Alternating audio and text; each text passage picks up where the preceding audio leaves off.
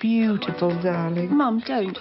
You and your sisters used to love playing Miss World. We also like to eat our own snot. Oh, I just really loved the script when I first read it. I thought it was so sparkly. It made me laugh, and I thought it was witty, but it was also about something really important, and the themes of feminism, of representation. And I knew nothing really about Miss World, or especially, you know, the competition in 1970. And I just thought it was such a fascinating year that these two things happened at the same time, sort of groundbreaking moments for women in terms of the women's liberation movement, storming the ceremony on live TV, and the first woman of colour winning the competition. They're turning oppression into spectacle. Let's make a spectacle of our own. We'd infiltrate the theatre. It was just a very important story to tell, but also what I loved about it, it didn't just tell the story of the women's liberation movement and what they were doing and planning to put women's liberation on the map, but it also told the story of the contestants. And I think in beauty pageants, we objectify women, don't we? We just look at them as clothes horses. But I really wanted to get behind the scenes in the competition and really explore the characters of the contestants and find out about them and find out why they wanted to be in these pageants. And it was interesting to me that women used the beauty pageant to launch themselves. In 1970, there was so few opportunities for women. So we have to respect the fact that these women did that to get themselves out of a boring job or to make more of themselves then. It's not you we're angry at.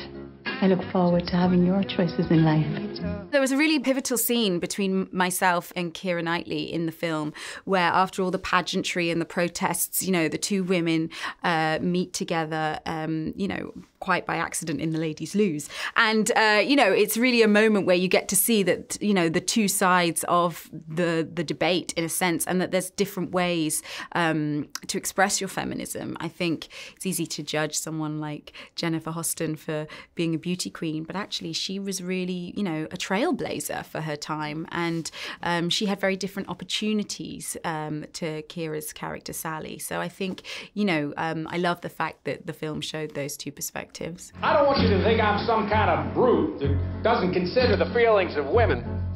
I consider feeling women all the time. Get this.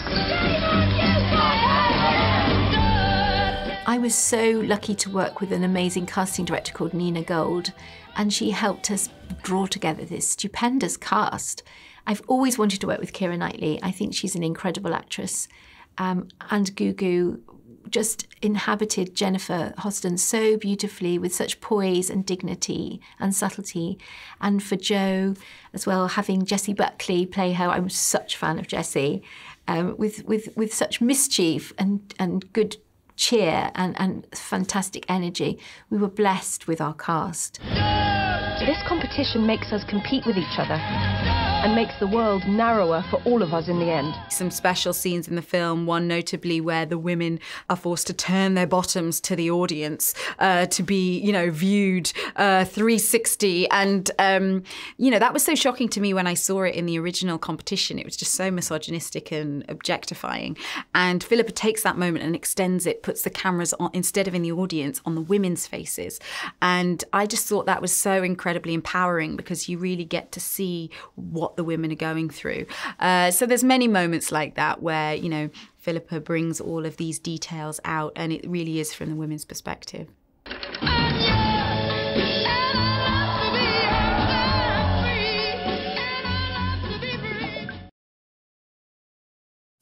Thank you for watching Picture House Cinema's unique video content. Hit the subscribe button to be kept up to date with our movie news, cast and crew interviews, highlights, trailers, and lots more.